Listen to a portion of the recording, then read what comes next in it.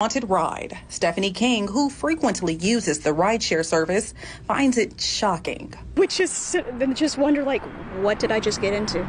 According to court documents, Memphis police say an Uber ride was requested for the victim late last month. The driver, identified as Johnson, picked the victim up in a white Infiniti from the Shelby Farms area, and things proceeded normally. However, MPD says that changed when the driver disregarded a red light on Sam Cooper at Tillman.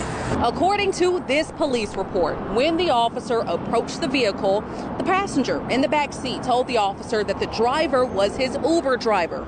According to the report, the officer says they noticed that the driver was hesitant to hand over his ID. They also say that he did not let his window fully down. So as a precaution, the police report says the officer went back to his vehicle to get spike strips in the event the vehicle fled. Well, as soon as that officer walked away, that vehicle was gone. Police say the Uber driver took off into oncoming traffic and jumped several curbs, with the passenger still inside the car. The victim says the driver refused to stop and let him out. After driving several miles, court documents say the victim jumped out of the moving vehicle. MPD says he was not injured. After being on the run for 2 weeks, Johnson was finally placed in custody. I would want to know that